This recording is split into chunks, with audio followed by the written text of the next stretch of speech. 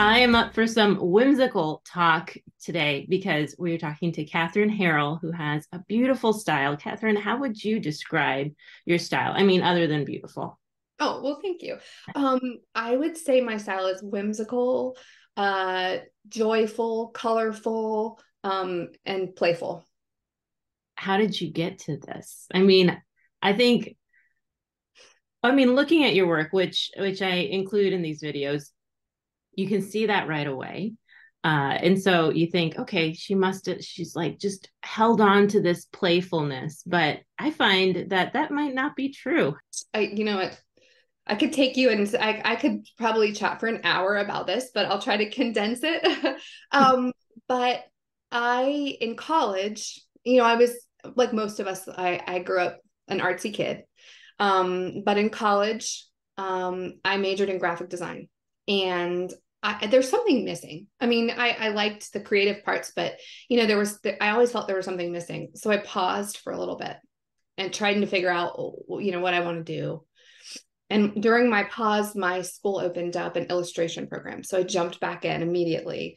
And I felt like going to class every day was like eating candy. I was in my element of illustration.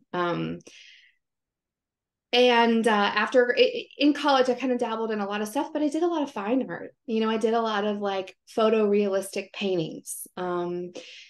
And it wasn't until afterwards that I just somehow I got a call one day from someone at Carter's. And I'm in Atlanta, and the Carter's headquarters is here. So I jumped on that. I was fresh out of college, and I got an internship in the art department. And it just landed in my lap. But that was a turning point for me.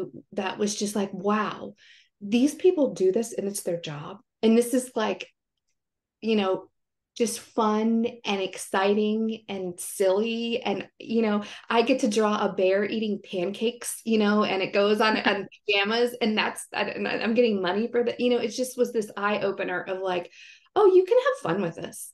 You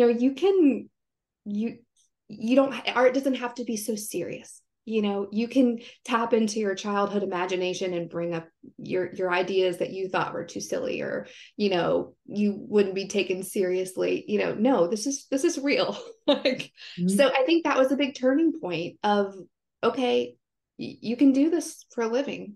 So yeah. I think so many of us start with the realistic approach, needing Right. to like validate our craft. Absolutely. Right. And then you open another door, and what's validated is something that feels like that's, how would you even describe that feeling? I mean, going from Oh, one God. way to I mean, yeah, it's really hard to even to put into words how freeing, that is. Um and I think another thing that helps is seeing other artists out there that are, that like, this person's doing it too. I can totally do this. I can do my own, so that was fun. But that was kind of an eye opening for me of, you can do this for fun and it's okay, and you can be taken seriously and have fun. well, I've had that feeling looking at your work because I think I'm playful. And then I look at yours and I'm like, oh, that just feels like cheating. You just Oh, do fun stuff all the time. Um, right. but do you feel like you have to keep reminding yourself that this is okay? Yeah. Oh, Feel yeah. Of tempted course. to change your style, to wander a little bit, to, I don't know, please somebody? Right. No, and that's a great question. So yes, and I think just because of all, so many years of experience of just doing this, I have to keep reminding myself that it's okay. And sometimes I do have a roadblock where I'm like, I think we all do. Like, does this matter? Is this relevant? Am I stagnant? I think we all have to have these thoughts. But pushing through them is a continuous process. I've learned, like, I will always have some form of imposter syndrome that kind of creeps up on me when I least expect it. But I think I always, now that I've had it for so many years, I'm like, okay, there you are again. Mm. You know, Yeah. hi, I'm gonna keep doing what I'm doing, and it always kind of goes away. So, Yeah. I think we always have these hurdles as artists that come up, and we just kind of have to push through them. Yeah. And so, in talking about, well, now you're not with Carter's anymore. So that was About an how you're working now. so I've jumped around for a couple, I've worked in different companies. I worked for Mudpuppy Gift for a long time. And that was super fun. And, I did a lot of gift products and children. For a while, I was the only artist there. And then I had kids. I had two little girls. And I got the opportunity to work for Natural Life for a little bit and work from home remotely. And that was, another place where I could be playful and joyful and colorful, and in a different way. So now I'm just working with an agent, and I've never licensed my work before this year. So this is a whole new, experience with the licensing and learning about how that works, and how to still keep my style but apply it to paper products and just different areas. So with licensing, it's more of a contract deal where it's project by project, client by client. You are contributing the art for different products, and your Right. agent is finding you that work. She is, yeah. So she'll find it. And, navigating for my art brain, navigating contracts is always so daunting. And prices, so I'm so grateful to have a partner who can do the boring, like the part that's less appealing to me. And we can both kind of, you know, you know, And you can stay in your playful place, right? exactly. So far it's been a good, experience. Nice.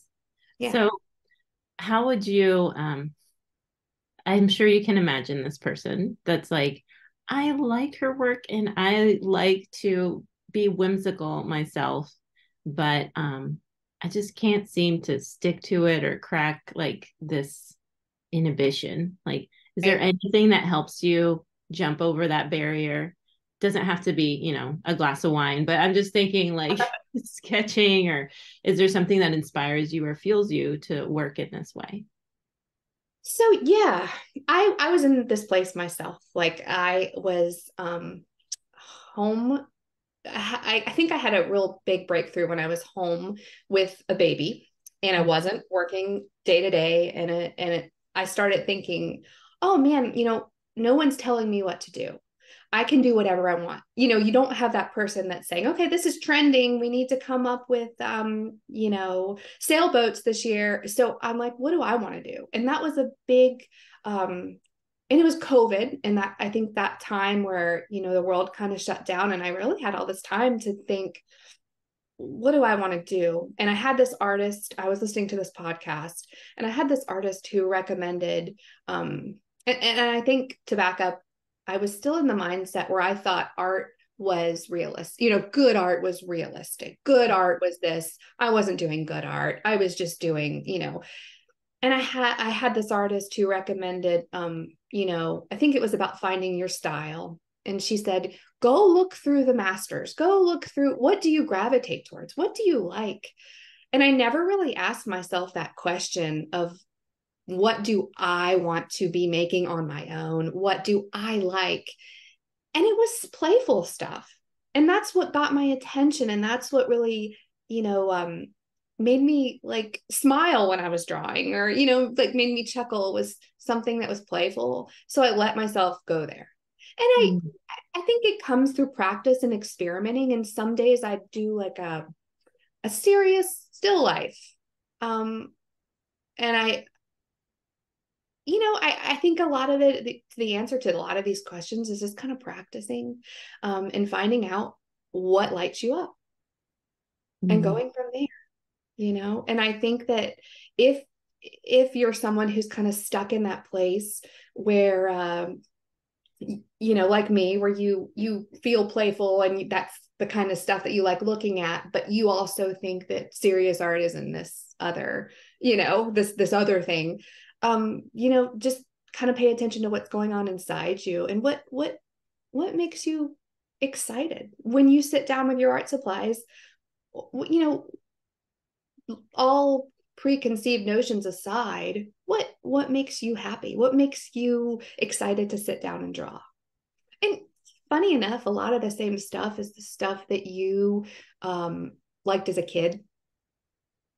I'm finding that comes up a lot. The stuff that you gravitated towards when you were little, when you had no, when you didn't think about imposter syndrome, when you didn't compare yourself to other people, when you had all the freedom in the world, is kind of what I come back to. So, Very cool. I hope that answered that question. It was long-winded. Sure. No, I think that, we start with questions, but really we just want to hear someone speaking to the voices that we're already hearing in our mind. So that's great. I remember, art has always been my thing too, Yeah. but well-meaning adults would always say like, oh, I saw this guy, he can draw and or paint. Right. And it's like a picture. It's like that thing. And he does it it's amazing. And so that was my perception of, okay, I guess that's the mecca of, creating art. And I constantly have to shed that. It's been a while actually since I've thought about it, but something that I do think about often is there was a summer I was visiting my mom and I was painting outside and my kids were with me. And I asked my then, I don't know, 6-year-old, do you think I should do this or do you think I should do that? Like, what do you think? And he just kind of looked at it and stared at me and he was like, you can make it whatever you want. It's like, yes, you're right. I was looking for an answer, but you're right. I can make it whatever I want. And that's something that I have to remind myself. Yes. Oh, kids are so kids can be so wise. When I was a kid, I had an experience where I was taking this special art class. I was probably in 3rd grade, and my mom took me on Saturdays to these little art classes, and this has stuck with me for years. But kids were asking the teacher, "Hey, can we do this? Can we do that?" And we had like feathers and beads and glue and paint, and she got she kept answering yes, yes, yes. And she was finally like, guys, there are no rules in art. You can do anything. And so I always, I put that in my pocket and I always try to remind myself, there are no rules. This is me, and I can do this, I can do that. And sometimes art school gets in the way and I think, oh, rule of thirds. I should be, no art teacher would approve of this, but then I kind of have to, you kind of have to throw that out because that kind of is the voice is stifling. So, yeah, I always try to remember there's no rules. I think there's also a tension because there's a difference between creating and editing. And we have to, if this is something particularly as a surface designer, as you're doing, create and then hand it off to someone who's like, okay, we gotta, sell this thing. And so when you get into the design mode, you can't mix those two together. You have to have almost like this duplicitous personality to be able to shift a little bit in how you approach your work. Absolutely. I think. Yeah. This has been so amazing. And I can see why you and a lot of other friends are creating these retreats for artists to just hang. Can you tell us a little bit about that? Yes. So this past summer, I connected with 3 other friends who are artists. One of them I had met once before, Shannon, and the other 2 I'd never met before, but we had kind of always, we met through Instagram. We have a similar, kind of playful style, all of us, but we met up for a weekend, and it was amazing. We had the best time. We just got an Airbnb. We met in a little town in Indiana, and we we just brought all of our art supplies.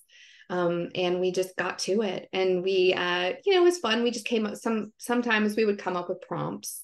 And sometimes, we just did little playful games. Like we went to dinner and brought some colored pencils and we played the telestration, game. But it was just, we found it to be, so rejuvenating, just what we needed.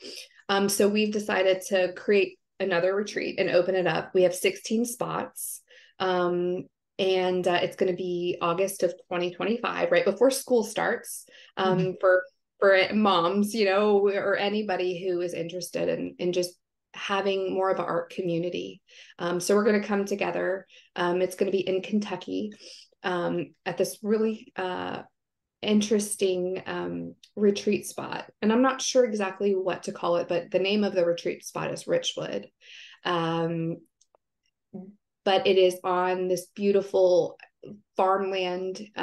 Everything is included. And but yeah, we're in the works of planning out all the details of that. And when I know more, I'll share more. But I think creating a bigger community, just where artists can get together and have fun and learn from each other, grow from each other, and have I don't know, more friends out there, more contacts, more just community. So that's kind of the goal. Katherine, it's been so fun to talk to you, and Ew. I feel like you can be like a little Jiminy Cricket voice on our shoulder when we are just kind of stuck at the desk. We can play this again and listen to your words. So thank you for making the time. Absolutely. It's been so nice chatting with you. Try your hand at this style with a very lesson targeted to do so. Explore this one and so many others in Watercolor Bold. Try it out for free and learn as much as you can.